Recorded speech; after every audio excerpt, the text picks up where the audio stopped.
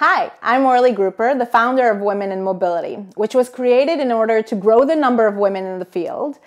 give a platform and create a space for them to explore synergies and share opportunities, and give them tools for growth, both professionally and personally.